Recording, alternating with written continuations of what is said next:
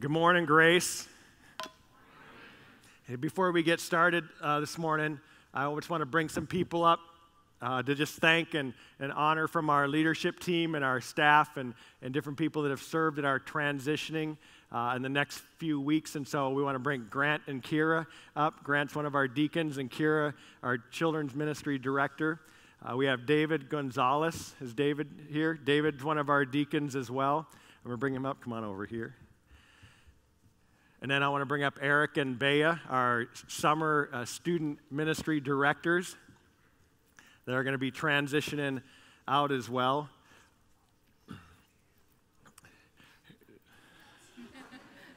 How y'all doing? Doing Good. They get to do this 3 times, so bear with them.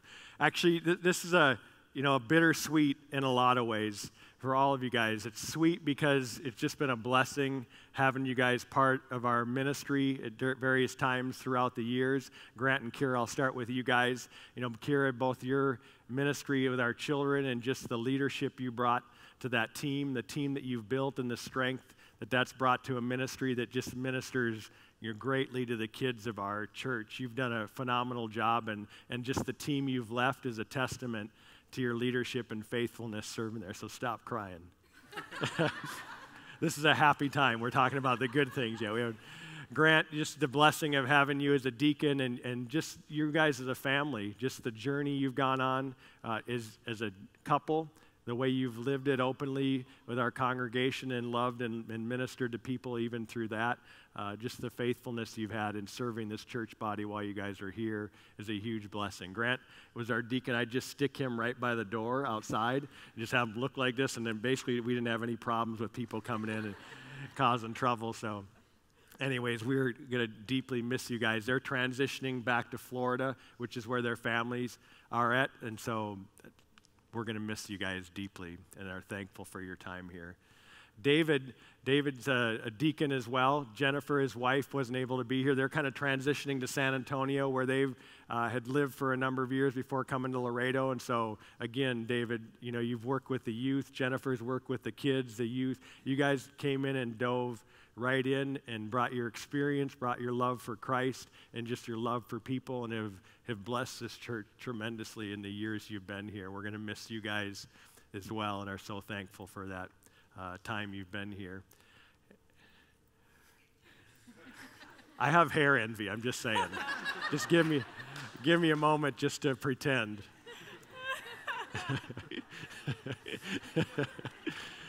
You guys have been, Bea, you've obviously been here for a while. Your family's been here, and you've been a blessing that whole time. Eric, it's just been a blast to have you down here this summer. You've loved on the kids, done such a great job just serving them, leading, both of you guys leading the trips and just being engaged in their lives. I know you've left a lasting impact on their lives. We're going to miss you guys as you transition, as you take off for more school. And Eric, as you head back to Rhode Island and jump back into things, you guys have been a huge blessing. So we just want to say thanks as a church body and pray for all you guys as you transition to the next season. So let me pray for them. If you just bow with me as we just thank God for their lives and pray that He'll bless them and keep them as they move to the next place that He has for them. Father, we love you and just praise you for the gift of the body of Christ. And Lord, just as your word says, you've appointed times and seasons for people and places.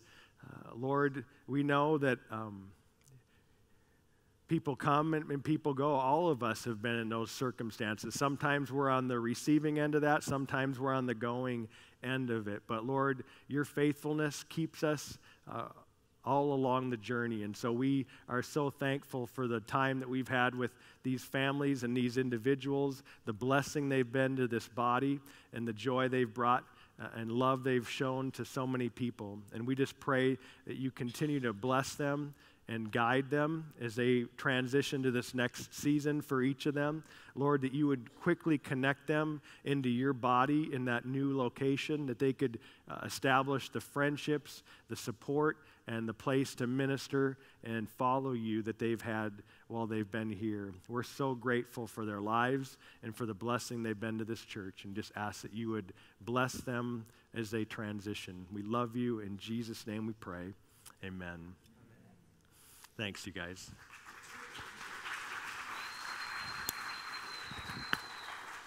Appreciate you guys.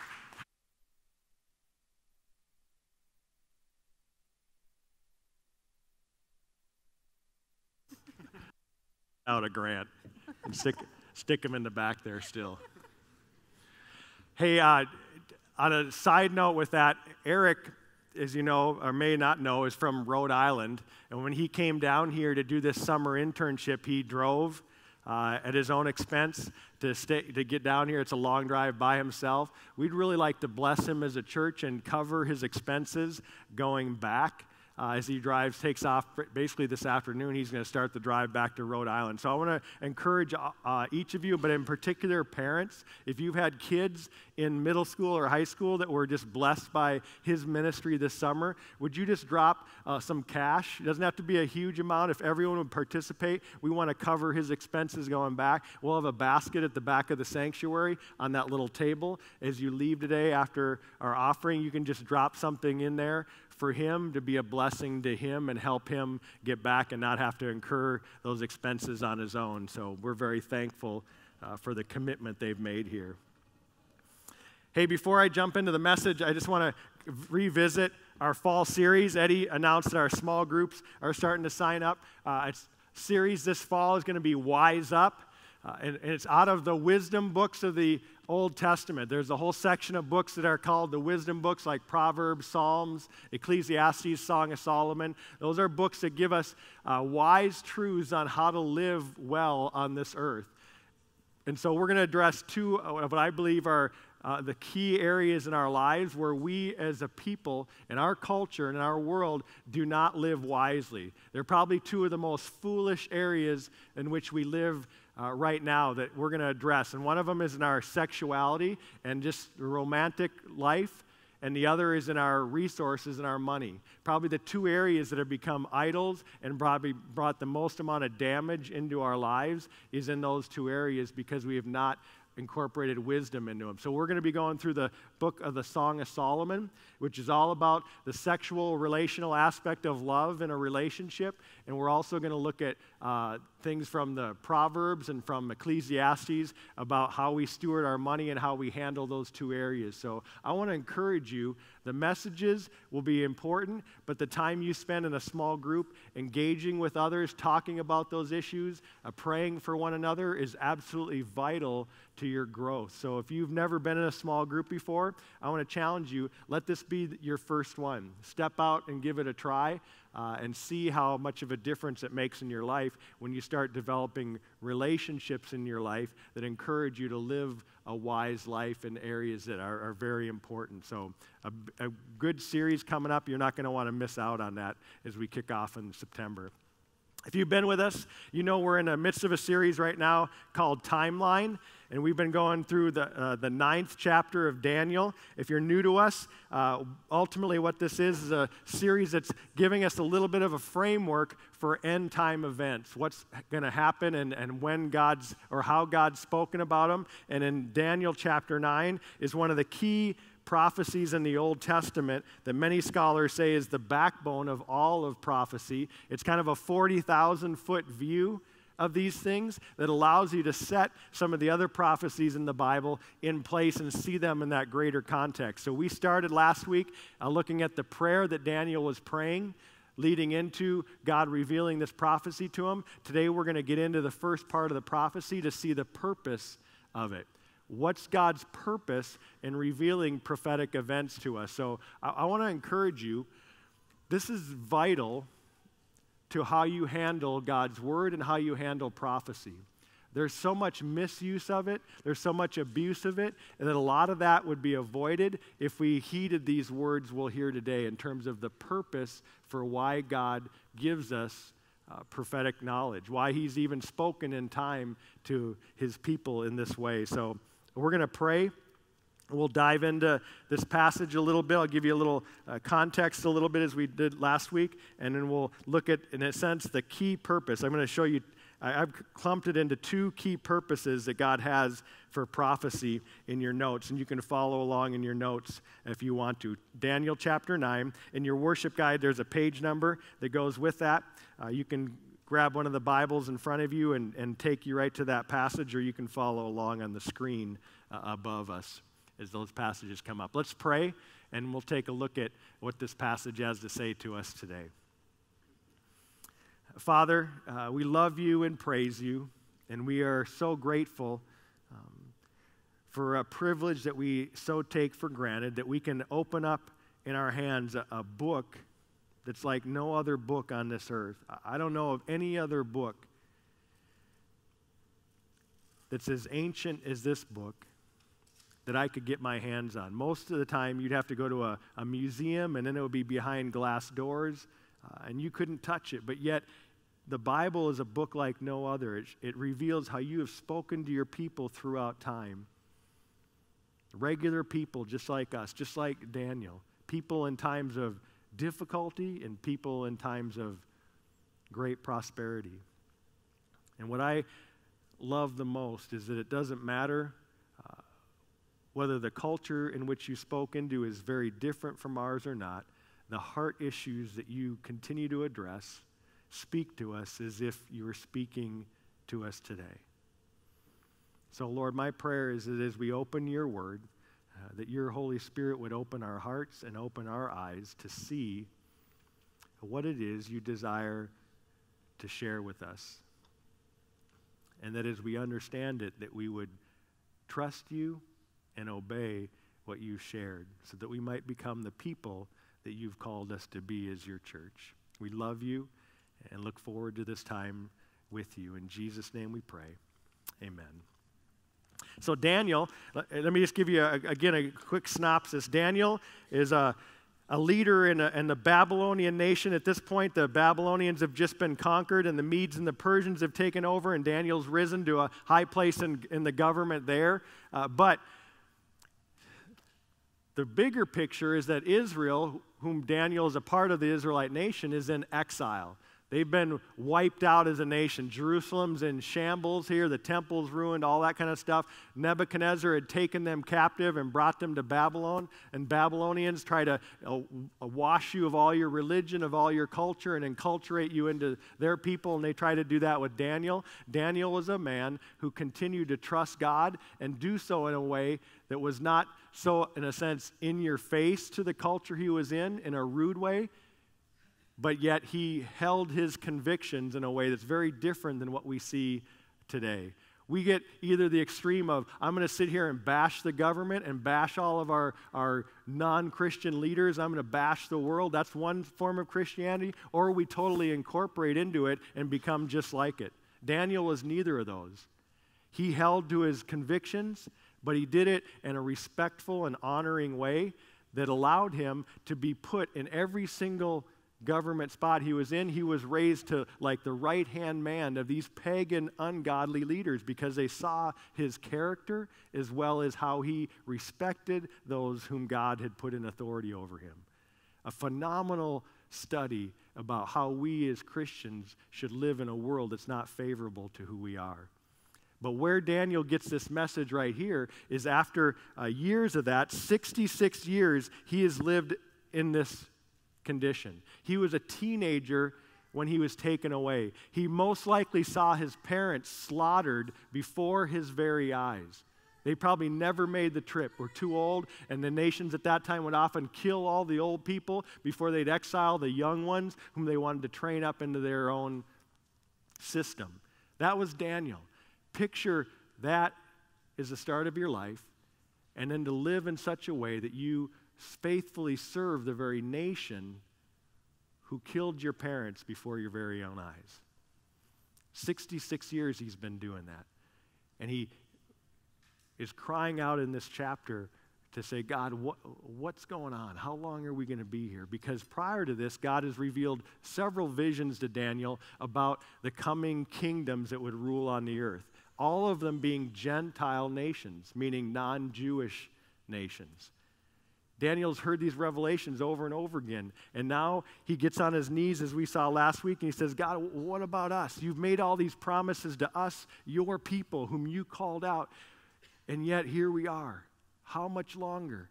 And he'd studied God's word, and he'd seen in the prophet Jeremiah that God had decreed that 70 years his people would be in this exile. It was going to be a discipline for the way they broke God's covenant. And after 70 years, he was going to return them. And Daniel's going, hey, it's 66 years. We're getting close. I'm going to call out to God. I'm going to confess our sins. And I'm going to ask him to begin restoring us just as he promised.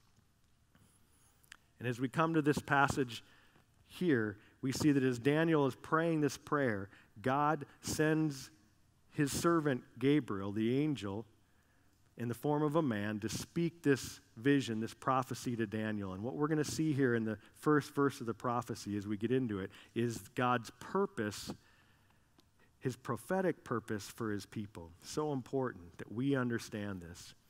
And we'll look at the details of it in the weeks to come. So today we're going to see the what. What's God's purpose? Next week we'll look at the when in terms of how he lays it out and says some of these things we're going to handle or happen. And again, we're looking at a huge bird's eye view, like 40,000 feet view. We're not getting into a lot of the details here. We're just understanding the big picture. So let's read and see what he says. In verse 20 it says, while I was speaking, this is Daniel, and praying, confessing my sin and the sin of my people Israel, and presenting my plea before the Lord my God for the holy hill of my God. Okay, the holy hill, that was Daniel's metaphor for Jerusalem. That's where Jerusalem and the temple was on the holy hill. So Daniel's praying for the Jewish people, the Israelite people, and the city of Jerusalem. He says, while I was speaking in prayer, the man Gabriel, whom I had seen in the vision at the first, came to me in swift flight at the time of the evening sacrifice. So this just tells us about Daniel here. It's been 66 years since they've lived in Jerusalem. There's no temple. You can't even offer sacrifices anymore because they were to be offered at the temple. And yet 66 years later, Daniel, and if you've read the book of Daniel, you know that Daniel didn't offer sacrifices because they couldn't anymore. It was around the temple. But he would pray at all those times when you normally would have offered a sacrifice. So you see his faithfulness. He knew exactly 66 years. He was a teenage boy after this. He knew this is the timing of it. It was all revolved around his spiritual heritage. It says, he made me understand, speaking with me and saying, oh, Daniel, I have now come out to give you insight and understanding. At the beginning of your pleas for mercy, a word went out, and I have come to tell it to you. For you are greatly loved. Therefore, consider the word and understand the vision. And here it is. We're going to look at just this first verse, verse 24. He says, 70 weeks are decreed about your people. Who are Daniel's people? Daniel's an Israelite, right?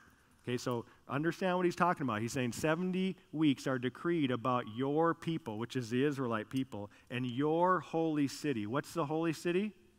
Jerusalem, okay? So this prophecy is about the Jewish people and about the Jewish city of Jerusalem.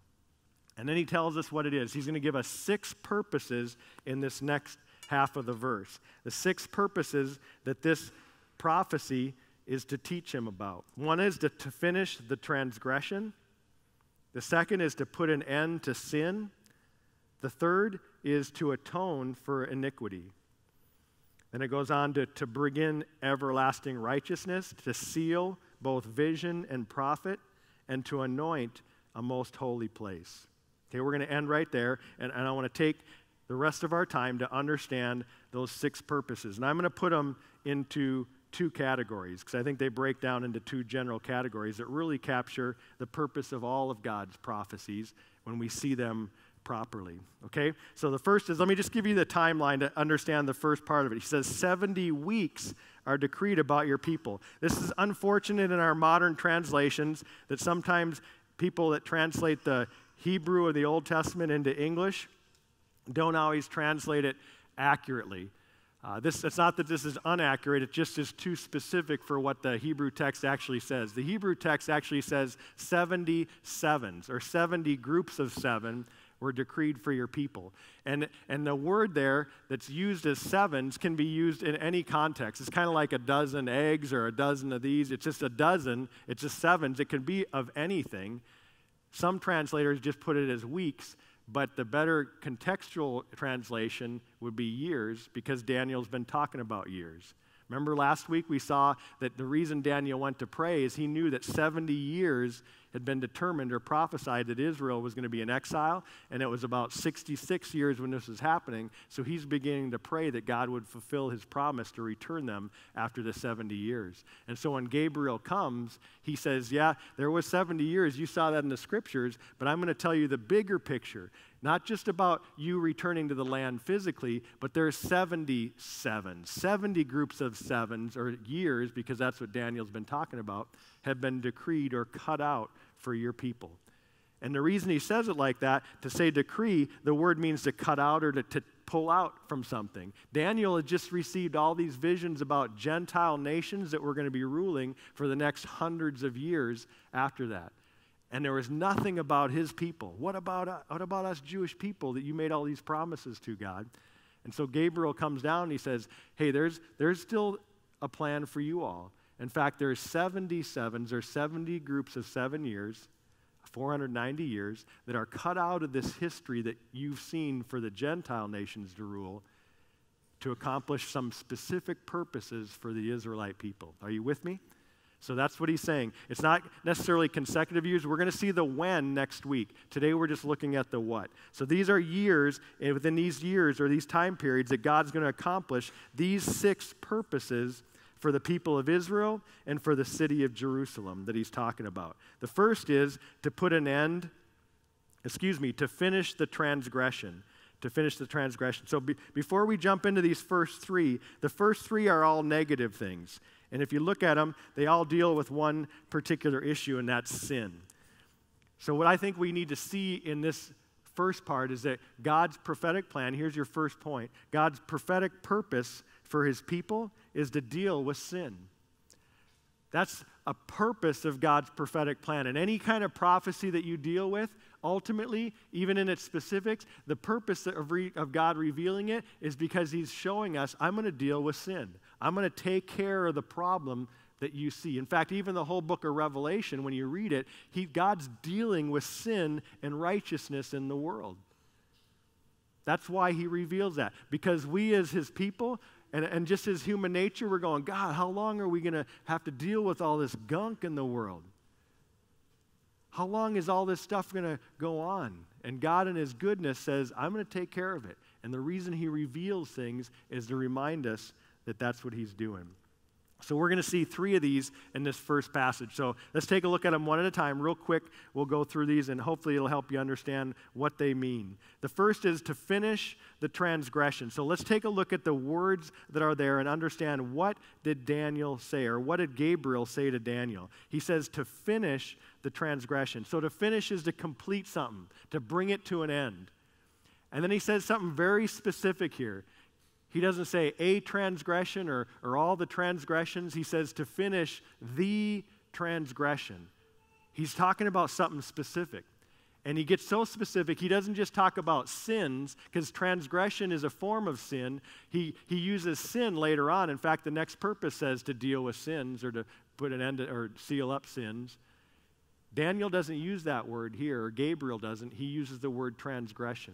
They're related terms, but the term transgression is a much stronger word. It means a rebellious type, willful disobedience against something. Okay? Where the word sin that Daniel uses here later, that Gabriel speaks to him, just refers to what often is used as a definition of sin in the Old Testament. You just missed the mark. You didn't quite hit the target.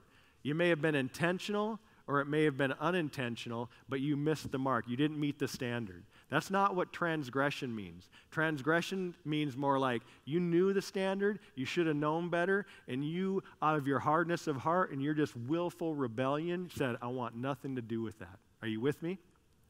So the first thing he's talking about is he's going to finish the transgression, the issue between God and his people, Israel. Now, Daniel doesn't know this fully at this point. He's probably seen it because the reason they're in exile is because they've rejected God and his prophets and his truth. But the transgression ultimately they've rejected is going to still come about, and you see it in the Gospels. You see the heart of what this passage is getting at is in this 490 years, the first thing that God's going to have to take care of is he's going to have to take care of the fact that his own people have willfully rejected him. And they've done it by rejecting his provision of a Messiah, Jesus Christ. The New Testament reveals that. Jesus comes and his own people reject him. They want nothing to do with him. And Paul talks about it as well. So the transgression, the thing that has to be finished first for the Israelite people, is the first thing God needs to take care of in their problems is he needs to deal with the fact that they have rejected Jesus Christ as their Messiah. And until that's finished, until that's taken care of, none of these other things are going to happen. Paul talks about this a little bit in the New Testament. If you flip to Romans chapter 11, it'll come up on the screen here. But Paul talks about this in the greater plan as you see how Jewish people and Gentiles, us, the church, kind of fit together. And he says in verse 25 of chapter 11, he says, lest you, he's speaking to the Romans here, Gentile people, lest you be wise in your own sight, I do not want you to be unaware of this mystery, brothers, that a partial hardening has come upon Israel until the fullness of the Gentiles has come in. And in this way, all Israel will be saved, as it is written. So what's happening is Paul's talking about one of the means in which God's bringing the Israelite people back. As they rejected Jesus as a Messiah, there's this huge influx then of Gentile, non-Jewish people that all believed in the Messiah. And the scriptures talk about that flood is going to bring Israel, make the Jews jealous. And in their envy, they're going to return and repent and come back and receive their Messiah in time. But that's part of the process by which God's going to put an end to that transgression, their rejection of Jesus Christ. It says, the deliverer will come from Zion. He will banish ungodliness from Jacob. There it is. He's removing the sin. And this will be my covenant with them when I take away their sins. As regards the gospel, they, meaning the Jewish people, are enemies for your sake, you Gentile people. He's saying in God's plan, part of right now is they've rejected it, but in their rejection, it's let us in. Like we didn't come in the Old Testament. We were separated a lot of times. The Gentiles were seen as outsiders. Now we're part of God's people. And he says, for the gifts and the calling, but as regards election, meaning God's choosing of the Israelite people, they are beloved for the sake of their forefathers, meaning God's not done with them. They're going to have a plan that we're going to look at here in a minute. For the gifts and the calling of God are irrevocable.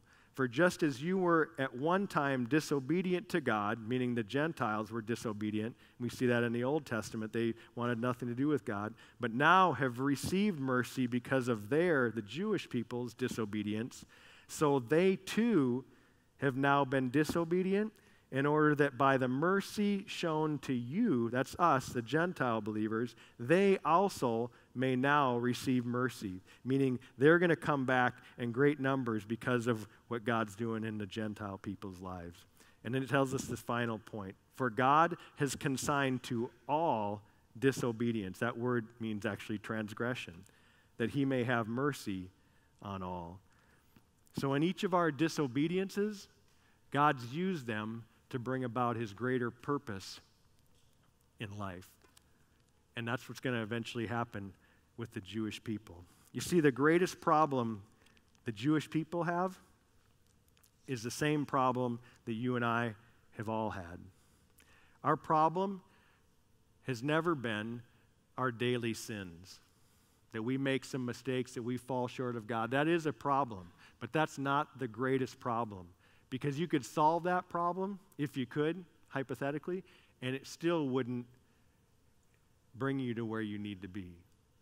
The greatest problem any person or any people have is rejecting God's provision of a Savior in Jesus Christ. That is the greatest transgression throughout Scripture that we face. And until you address that issue, Don't even bother trying to address the issue of your daily sins. You need to deal with what have you done with the provision God has made to deal with your sin and to bring you a righteousness that you could never earn. And so that's where this starts, to deal with the transgression, the Israelite people's rejection of Jesus. The second thing he says in here is to put an end to sin. To put an end to sin or to make an end of sin. It means to close it up or seal it off. And that's dealing with the sins of the people of Israel in general after they've addressed their Messiah. That's not just about forgiving their sins. It means sealing them up so they're not sinning anymore. It's not just forgiveness for their sins. It means, okay, now in a daily way, they're living perfectly righteous. And that's talking about a period in Israel's future, which Jesus will reign supremely in that city, the holy city, and the people will obey him perfectly. The Bible refers to it as a 1,000-year period, a millennial reign where Jesus will live as king over the people of Israel. They'll fulfill all the promises that we see in the Old Testament, and they will actually obey him and follow him as they were intended to do. Jeremiah talks about some of this. Jeremiah 31, if you flip there, Jeremiah 31, verses 31 through 34, Jeremiah prophesies about this time when he says this, "Behold, the days are coming, declares the Lord, when I will make a new covenant with the house of Israel and the house of Judah. Not like the covenant that I made with their fathers on the day when I took them by the hand to bring them out of the land of Egypt." So he's saying it won't be like the Mosaic covenant where I gave them the guidelines of how to live with me faithfully because they weren't able to obey it, just like you and I aren't able to obey it. He's going to make a new covenant with them. He says, though I was their husband, declares the Lord, for this is the covenant that I will make with the house of Israel after those days, declares the Lord. I will put my law within them, and I will write it on their hearts, and I will be their God, and they shall be my people. Now, Jeremiah is talking to the Israelite people here, okay? That's what his prophecy is. And no longer shall each one teach his neighbor and each his brother, saying, know the Lord, for they shall all know me, from the least of them to the greatest, declares the Lord. For I will forgive their iniquity, and I will remember their sin no more. Now, this has never happened with the Jewish people yet. They don't all know him. They aren't all having the law written on their heart. They know the law. A lot of them can recite the law, but they're not living accordingly, and they're not all knowing him, and they're not all forgiven in that same way. And so Jeremiah is talking about this period where that will happen, where all their sins will be dealt with. They'll have a new heart that God will make for them, and they will live perfectly before him during that time. Now, in that millennial period, there'll be sinful nations outside of it, but it's going to be a righteous place in that place that you see in the Bible in Revelation chapter 20 that speaks about that particular time period. The third thing we see in here is that it says to atone for iniquity. That's the third of the dealing with sins, to atone for iniquity. And the term there means to make a satisfactory payment for sin. That in this time period, God is going to make a satisfactory payment for sin. That's why he can deal with their transgression. That's why he can deal with their daily sins, because he's going to make a payment for it. And that payment comes in the person of Jesus Christ. He was prophesying that something's going to happen in these years that's going to make a payment for sin. That's the heart of the first half of this prophecy. You see, Daniel was crying out in this passage for God to restore his people and to bring them back to the land. And that would have made their life better. It would have changed their external circumstances if he brought them back to the land, no doubt. The problem is they would have continued to sin. They would have continued to be who they'd always been. Changing your circumstances never transforms who you are on the inside. And as a result, they would have continued to break God's law, and they would have ended right back up in exile, just like they had here. History shows that. So God brought an even greater answer to Daniel's prayer. He says, you know what? Better than just bringing you back into the land, I'm going to deal with the sin problem. the sin problem that brought you into exile and will keep you in exile indefinitely. I am going to provide a means for that problem to be removed so that exile never has to be a part of your indefinite future.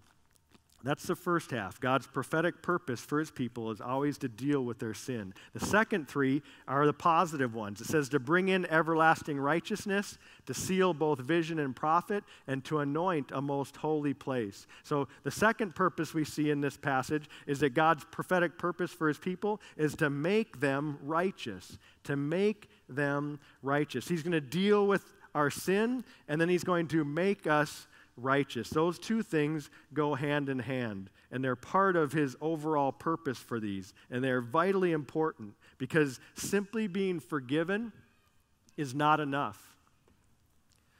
You could have all your sins wiped out, and it still will not get you what you need.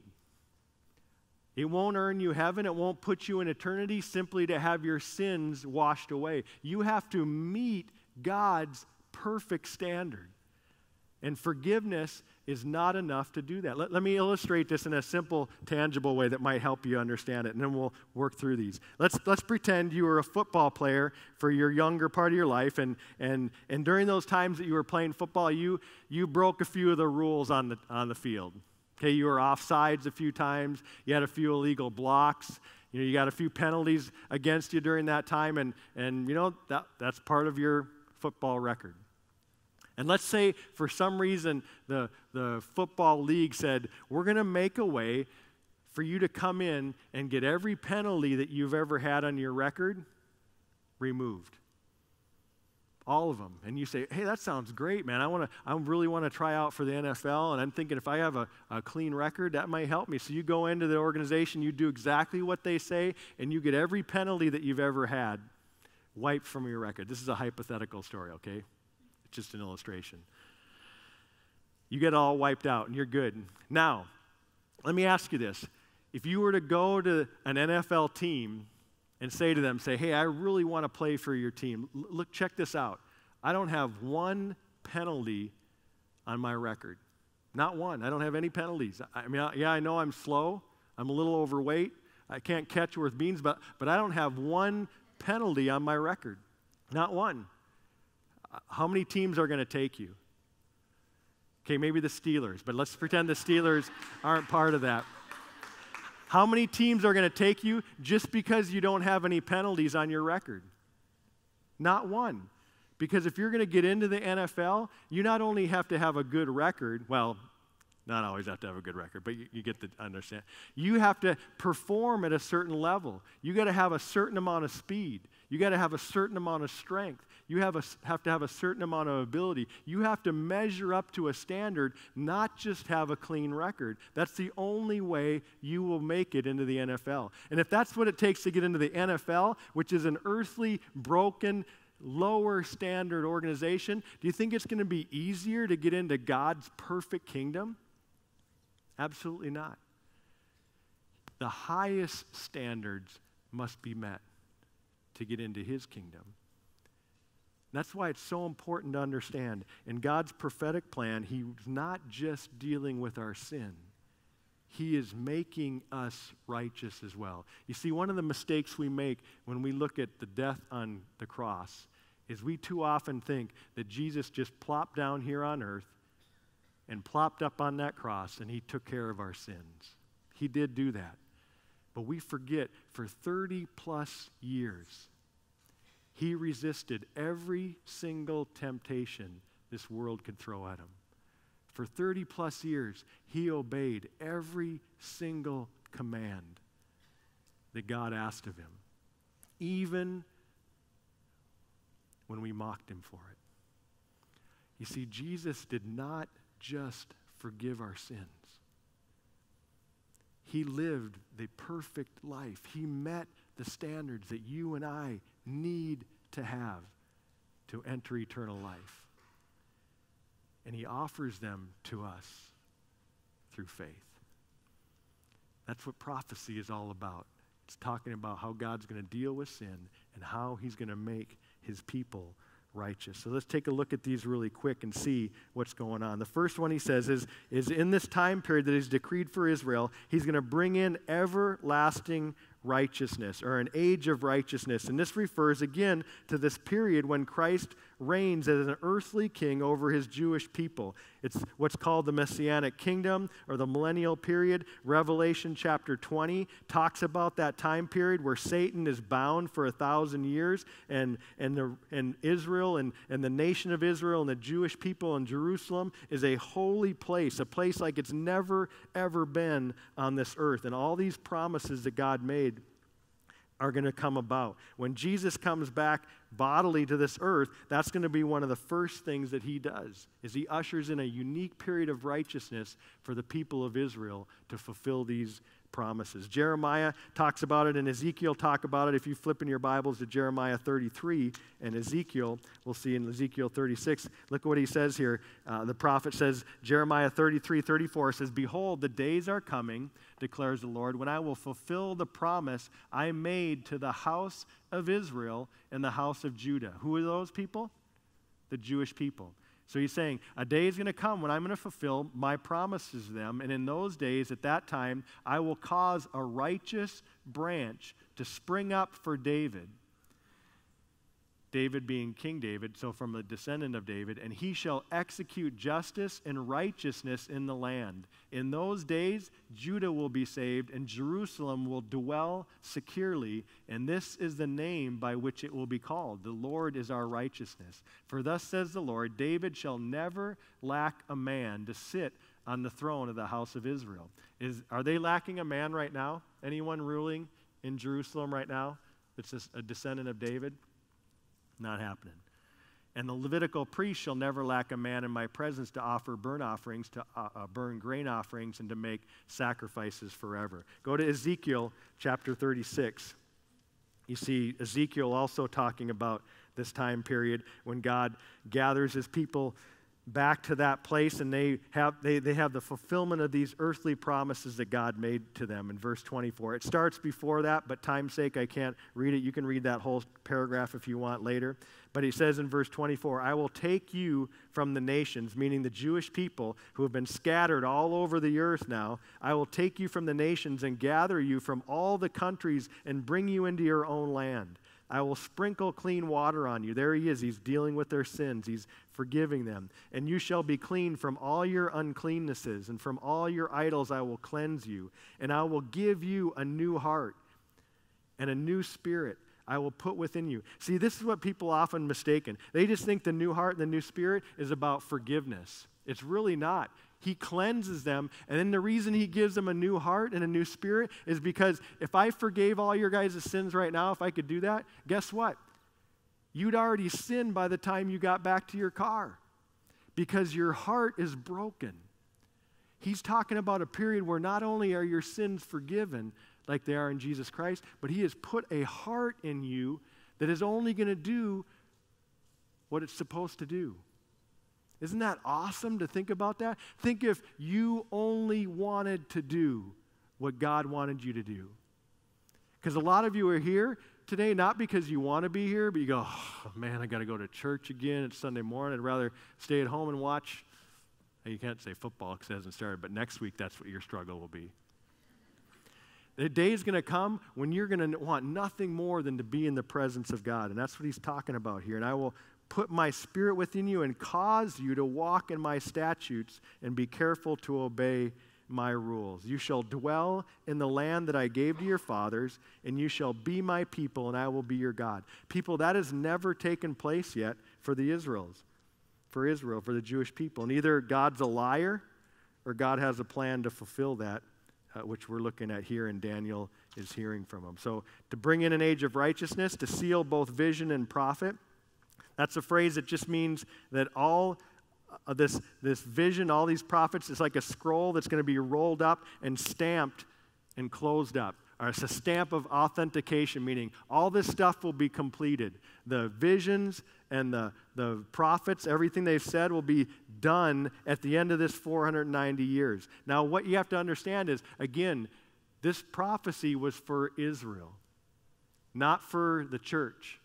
Doesn't mean it doesn't overlap a little bit, but he's saying every single prophecy that I spoke to you, the Jewish people, which is in the Old Testament, will be finished after these 490 years are complete.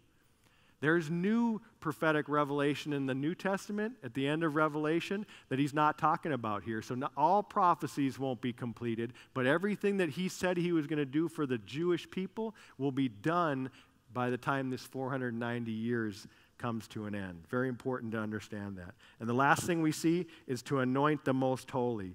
Literally, that means the Holy of Holies, which always refers to the temple in the Old Testament.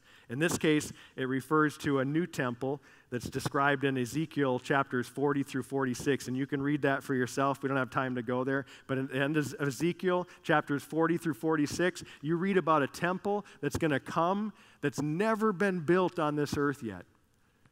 Not even close.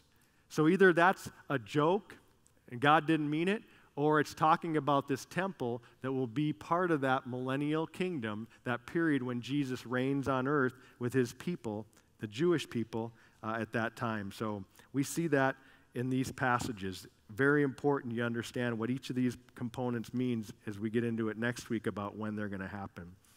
Let me close with this. God revealed the purpose of his future prophetic plan to Daniel. It says in here, because Daniel was greatly loved. Right before he received this, it says, Daniel, you are getting this vision because you are greatly loved. God has preserved these prophetic truths for his people even to see today because you are greatly loved. God tells us these things because he loves us. But let me just make this last point.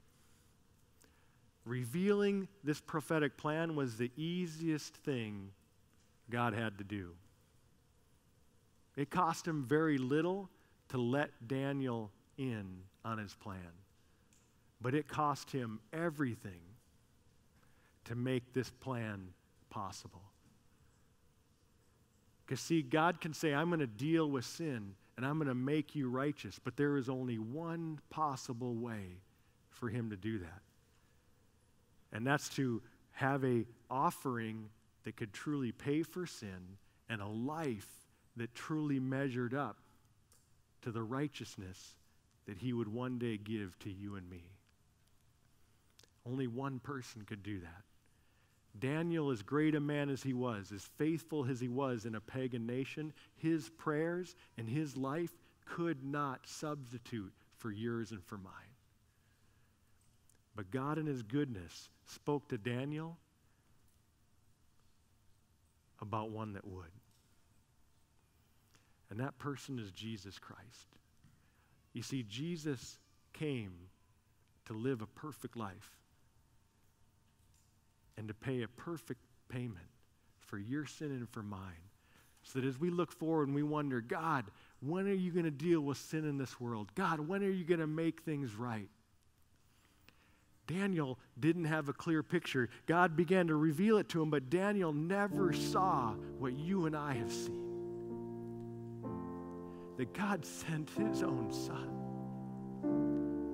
to resist every temptation that this world offers, to do everything that his Father asked him to do so that he could present himself as the only man who ever lived rightly before God, the only person to ever earn eternity. And when he should have immediately received his reward, instead, he died like the worst of criminals. I mean, Jesus knew coming to earth, I'm going to live a perfect life, God, and then you're going to discipline me. You're going to pour out your wrath on me like I was the worst human being to ever live. You know, what kind of deal is that?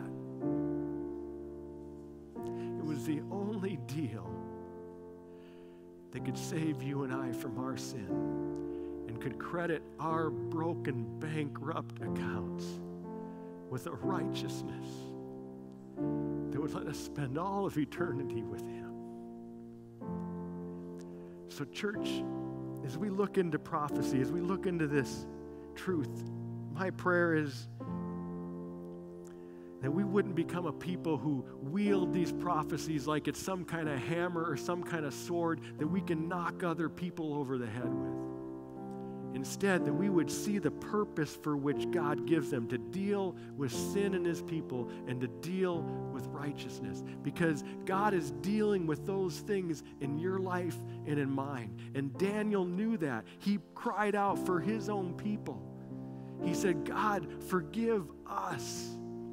We're the problem, because if we would know that you're going to deal with sin, and if we knew that you were bringing in righteousness, we would live differently, and we wouldn't have to speak nearly as much, Lord, because our lives would be prophetic lives.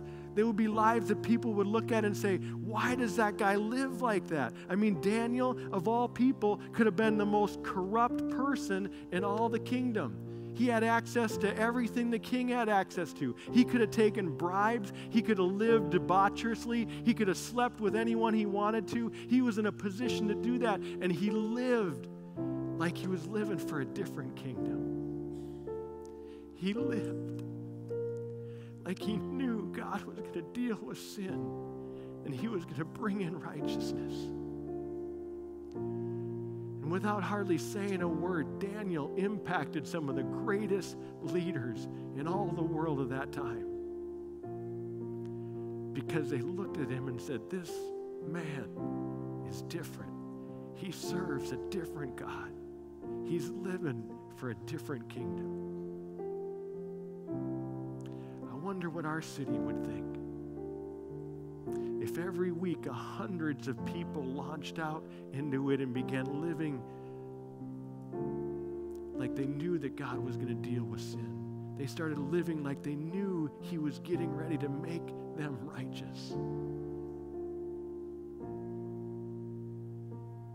I wonder how different our city could be if we recognized that the purpose for God telling us about the future is so that we will live today in light of what we know is going to be true tomorrow.